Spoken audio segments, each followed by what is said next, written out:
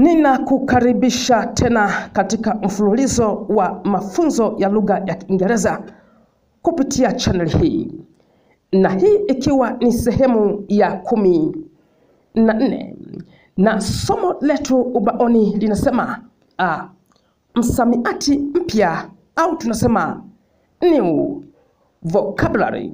Na kumbuka tu, unapokuwa katika channel hii unajifunza Kiingereza au Kiswahili, yani learn English or Swahili.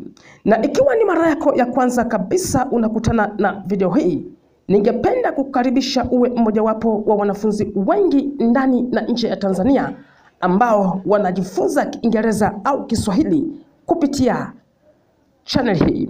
Ni kwa kubonyeza maandishi mekundu yaliyoandikwa subscribe hapo chini ya video yako, ukifuatia na ile alama ya kengele, na ukimaliza kwa kubonyeza alama ya kengele nyeusi. Kwa kufanya hivyo utakuwa moja kwa moja umejiunga na darasa hili, na pindi video za mafunzo zinaporushwa hewani, basi nawe utakuwa unazipata katika smartphone yako au katika laptop yako. Ndio unapoendelea kusubscribe, basi moja kwa moja nitakuwa nikikupeleka darasani. Aboriginal, asili au akwanza. Aboriginal, asili au akwanza. Ndio tunaposema asili au akwanza, kwa lugha ile inayoeleweka sana tunaweza kusema kwamba kile kitu cha asili au cha kwanza, yule mtu wa asili au yule wa kwanza.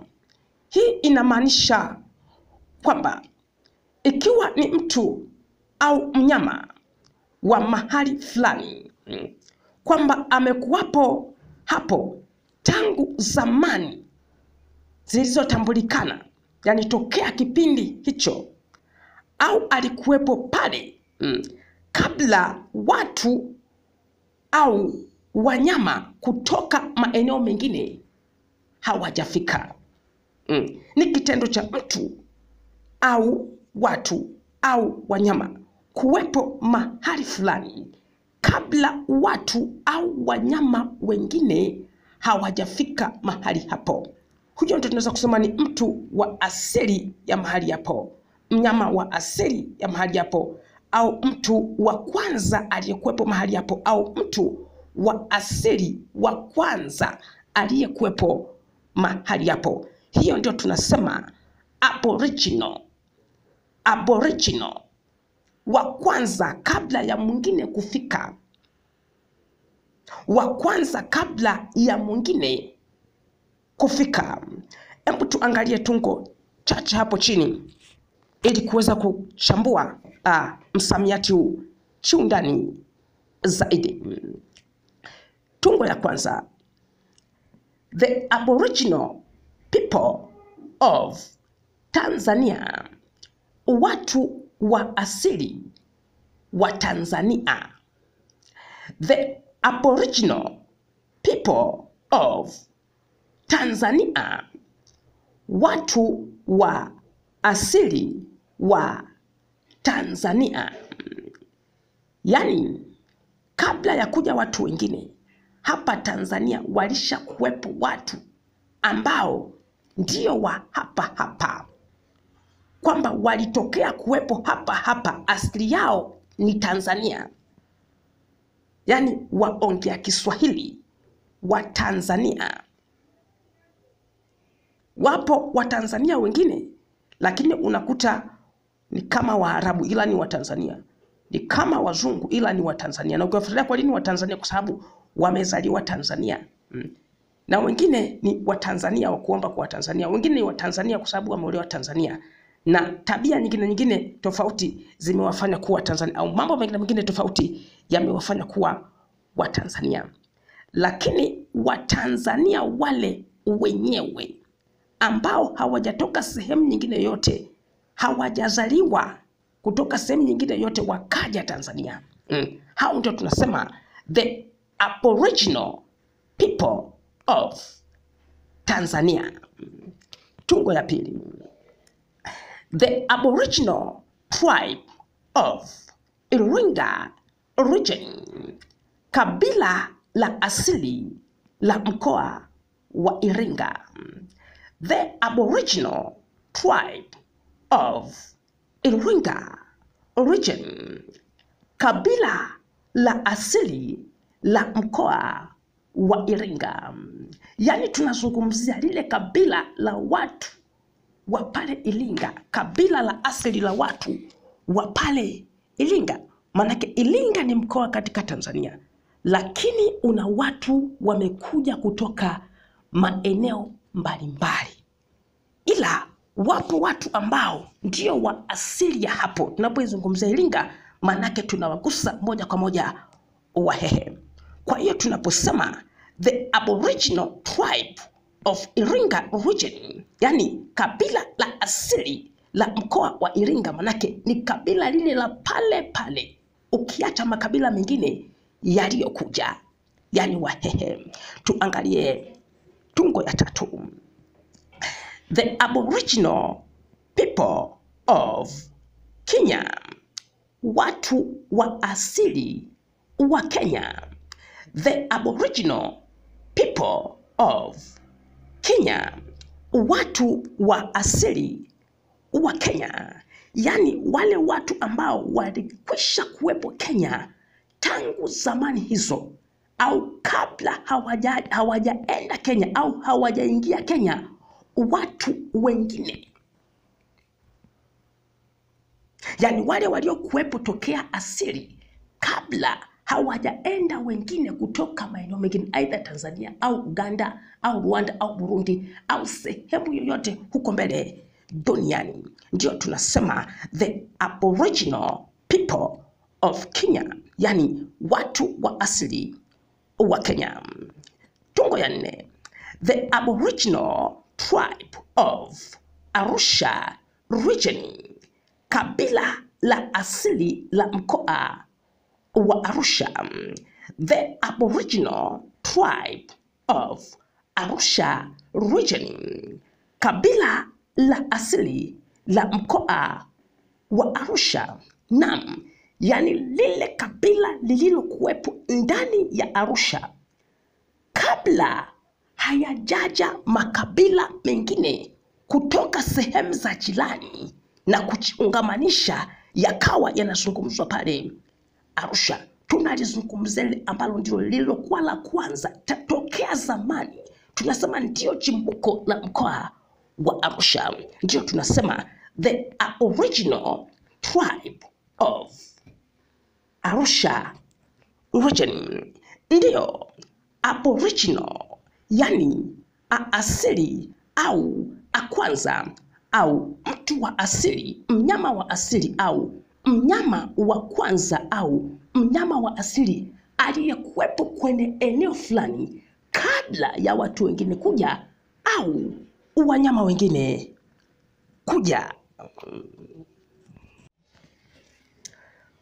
Aborigine, mwananchi wa asili.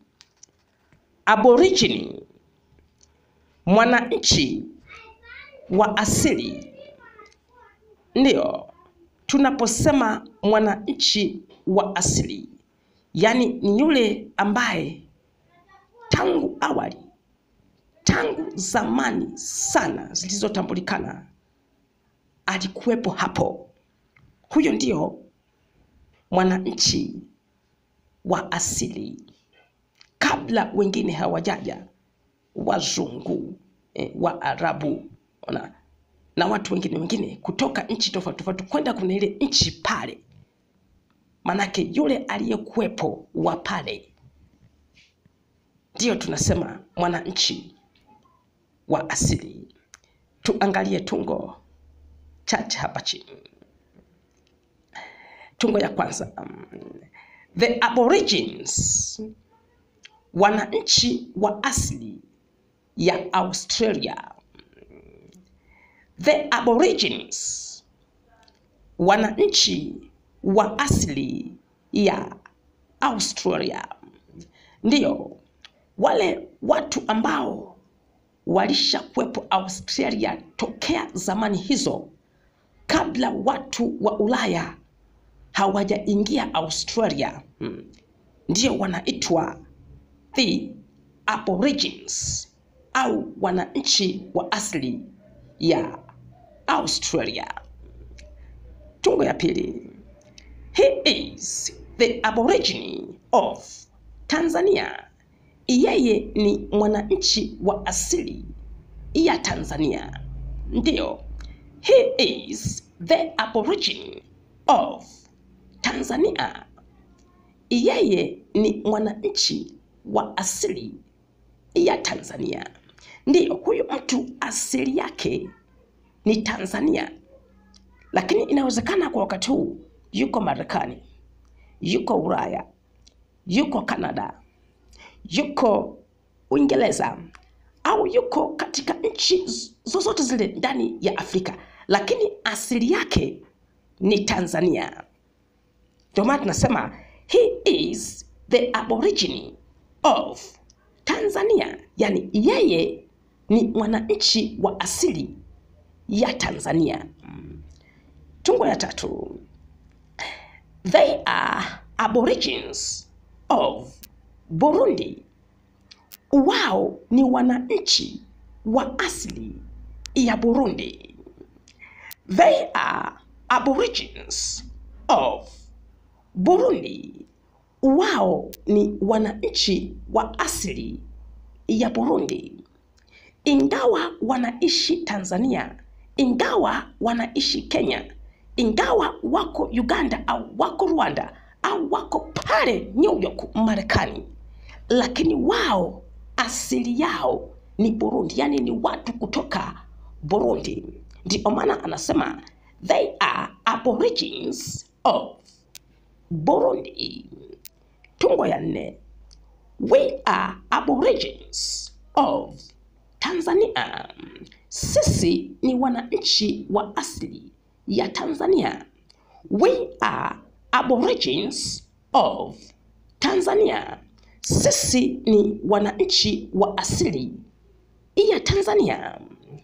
Ndiyo, inawezekana tumebukia ndani ya Marekani, ndani ya Uingereza, tumetokea Afrika, lakini Afrika wapi?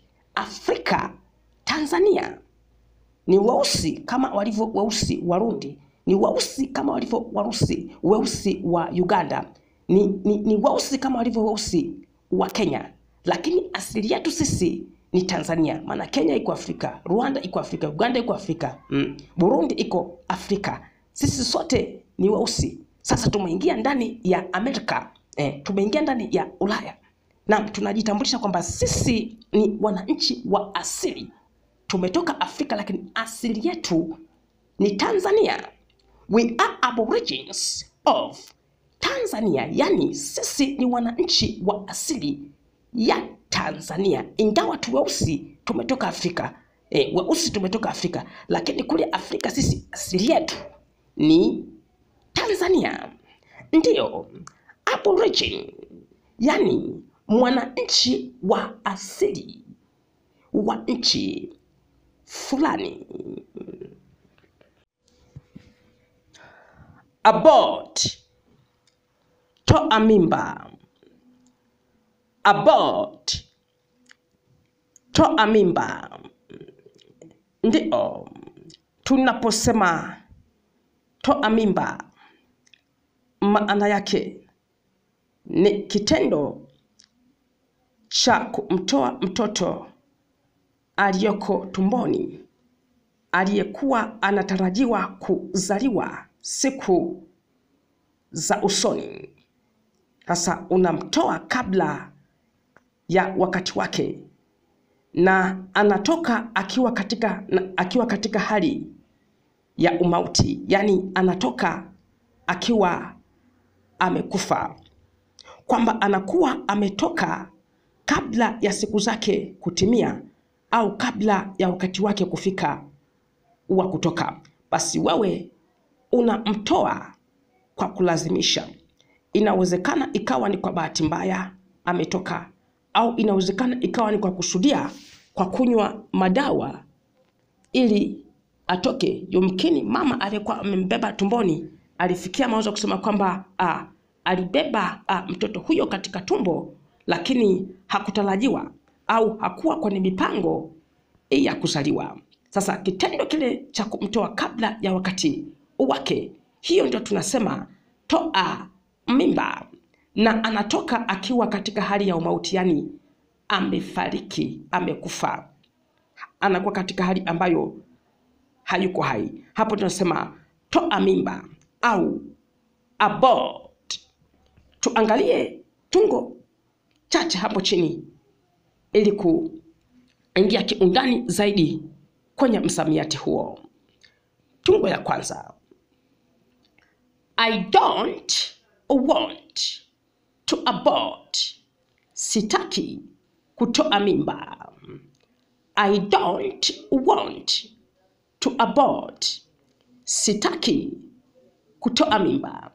Ndiyo, huyu dada, huyu mama anasema yeye hataki kumtoa mtoto aliye tumboni mwake kabla ya wakati wake mtoto huyo kuzaliwa, kwamba hataki kumtoa mtoto aliye tumboni mwake, na akishakumtoa awe ametoka katika hali ya umauti. Hivyo kitendo hicho yeye hakitaki. Ndio maana nasema I don't want to abort, yani sitaki kutoa mimba. Namba 2, my friend forced me to abort. Rafiki yangu alinilazimisha kutoa mimba. My friend forced me to abort. Rafiki yangu alinilazimisha kutoa mimba, yani rafiki yake alimlazimisha amtoe mtoto aliyoko tumboni mwake kabla ya wakati wake wa kuzaliwa, yani alimlazimisha auwe kiumbe kilichopo tumboni mwake. Ndio maana nasema my friend forced me to abort, yani rafiki yangu alinilazimisha kutoa mimba. Tungo ya tatu, I wanted to abort last year.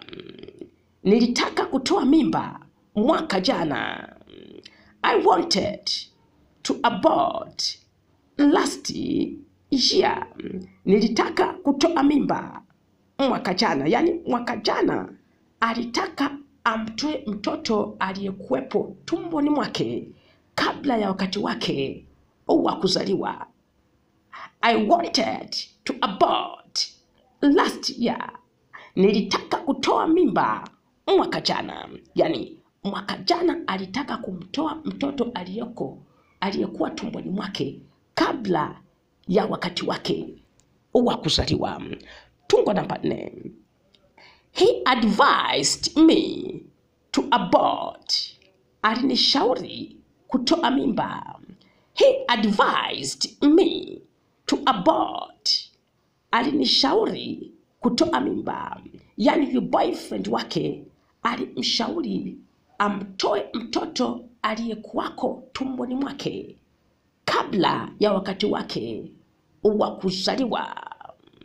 Ndiyo, abort, yani toa mimba, au tunasema kutoa mtoto aliyoko tumboni kabla ya wakati wake wa kuzaliwa, lakini akisha kutoka anatoka akiwa katika hali ya ufu au amekufa.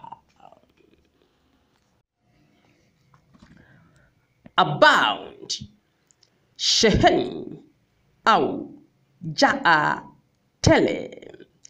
Abound, sheheni au jaa tele. Ndiyo, tunaposema sheheni au jaa tele, inawezekana ni vitu au mahali ambapo vitu viko kwa wingi au viko kwa idadi kubwa. Ndio, yani tunaposema sheheni au jaa tele, inawezekana ni vitu viko kwa idadi kubwa, au inawezekana ni mahali pamejaa vitu lakini viko vingi sana au viko kwa idadi kubwa. Hiyo ndio tunasema sheheni au jaa tele, yani abound. Tuangalie tungo chache hapo chini ili kuingia ndani zaidi katika msamiati huo. Tungo ya kwanza. The river abound in fish. Mto umejaa samaki tele. The river abound in fish. Mto umejaa samaki tele. Yani kwenye mto huo kuna samaki wengi mno. Yani kuna idadi kubwa ya samaki au samaki wapo kwa wingi sana kwenye huo mto. Tungo ya pili. He abound in everything. Amesheheni kila kitu. He abound in everything. Amesheheni kila kitu. Yani huyu jamaa yeye ana wingi au ana idadi kubwa ya kila kitu. Ya chochote utakwenda kwake kukihitaji au kukitaka, yeye hana kichache. Yani anacho kingi, anavyo vingi. Tungo ya tatu. The holy books abound in riches. Vitabu vitakatifu vimesheheni utajiri. The holy books abound in riches. Vitabu vitakatifu vimesheheni utajiri. Ndiyo, vitabu vitakatifu yani vina wingi au vimejaa au vina idadi kubwa ya utajiri. Kwa hiyo ni kazi yako, kazi yangu kwenda kuchukua utajiri ndani ya hivyo vitabu. Haya. Tungo ile ya 4. The world abound in all things. Dunia imesheheni vitu vyote. The world abound in all things. Dunia imesheheni vitu vyote. Ndiyo, yani dunia ina wingi au ina idadi kubwa ya vitu vyote. Dunia hii ambayo tunakaa, tunaikanyaga, tunatembea ndani yake, yani ina idadi kubwa, yani ina wingi wa kila kitu, wa vitu vyote. Ni wewe kwenda kutafuta, kujua, unapata, lakini kila kitu kipo ndani ya dunia. Naam, ikiwa ni haja yako kuongeza msamiati, basi channel hii ndiyo ya kwako. Subscribe ili uendelee kuongeza msamiati wa Kiingereza au Kiswahili ili kuweza kuwasiliana kwa urahisi zaidi kwa lugha hizo. Nikutakie wakati mwema na tukutane katika kipindi kijacho.